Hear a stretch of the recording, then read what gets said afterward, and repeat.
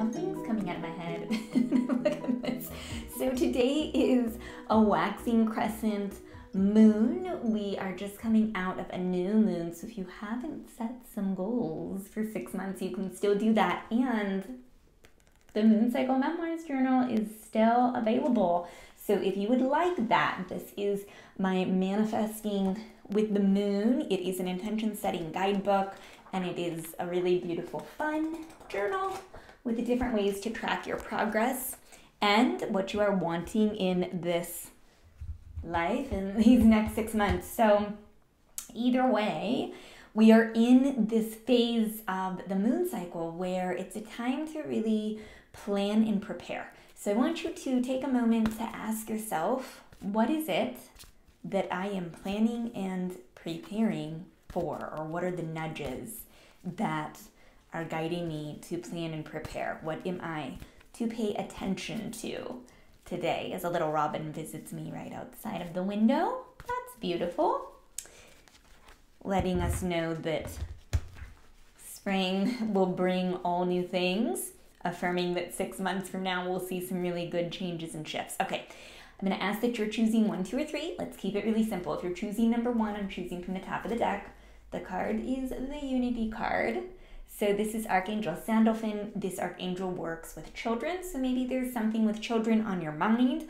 This is also a card that tells us to seek out mentorship. Now, my Ignite Your Intuition class is coming up. It's starting in December. We meet on Saturdays, and we meet once a month for 5 months with a wrap-up class, and it is a way to ignite your intuition without any tools. That's what's really cool about this class. Now, if you're choosing this position and you're someone who wants to ignite your intuition and connect with spirit in a more meaningful way and learn what you can do to develop that tool, then I would certainly consider that class. The link is right down below. That is a plug, but it's also, that's really honestly where I'm guided to share today.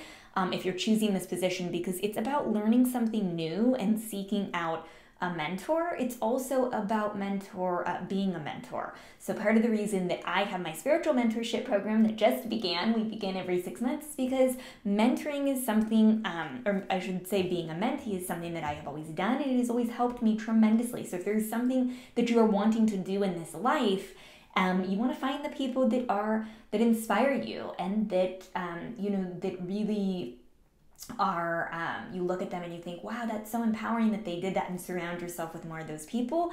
That's what you can do to start planning this next phase. Now, if you're choosing position 2, I shuffled again, choosing from the middle of the deck, the card you get is the 7 of Earth. So this tells us that you can begin to plant seeds. So think about who you want to be from 6 months from now and really start to take action towards that. I'm also going to say in this position, you might be someone who's affected by that itty bitty S committee, the worry team that's up in your mind, and that can be one of the easiest ways to create an acidic environment in your body.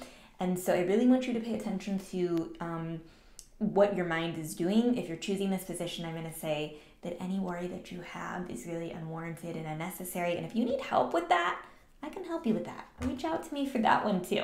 Now, if you're choosing position 3 today, let's also kind of choose towards the end of the deck there. You get the 5 of Air.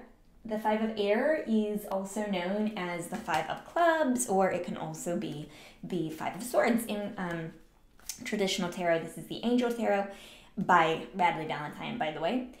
So the 5 of Air tells us that there's some choices that maybe you have made recently, and they're not bad choices. They're not unnecessary. In fact, they might have been quite necessary so that you can learn from them. And so what this card really says is to revisit that situation, revisit everybody's mind and where everybody was coming from and the different perspectives, and start to plan differently according to that. There was growth that happened. So this is really affirmative in terms of planning and moving forward. What action steps can you take to grow based on what you have learned in your most recent past?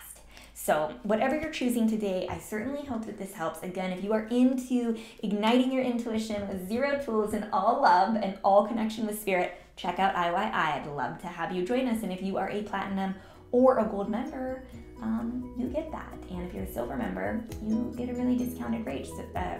So reach out to me about that. Have a good week. Bye.